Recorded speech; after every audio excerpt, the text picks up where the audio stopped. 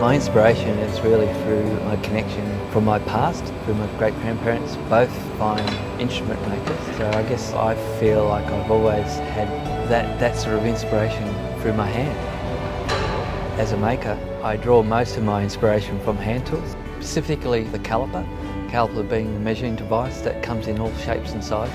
They're a hand tool that I use for measurement, perfection, you know, making something the same, making multiples of the same. So, you know, there's a really nice transition between that and in glass. So I currently use calipers to measure my pieces, so I can use those calipers not only to measure, but I've also had taken my my inspiration of the negative space of the caliper. A lovely little connection between the hand tools and the physical use of those tools. There was a huge learning curve to learn how to blow glass. You know, it's very difficult. The degree of technical ability to get the shape of the glass to what you want it to do takes years and years, and I'm just a beginner at this. The furnace at the Canberra Glassworks, it's a tank furnace. It holds 350 kilos worth of glass, and it runs 24/7, 365 days a year, at about a temperature of about 1150 degrees.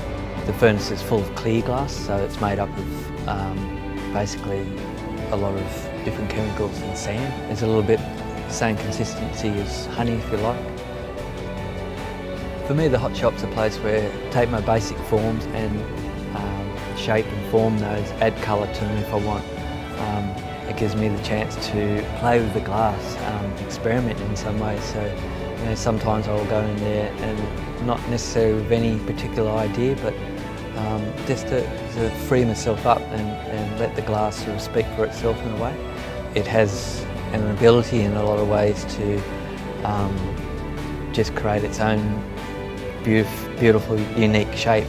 You know, you can take a bit of molten glass and blow it into a lovely piece, a lovely natural form, or you can really define what that form needs to be by using tools and really shaping the glass and getting what you want.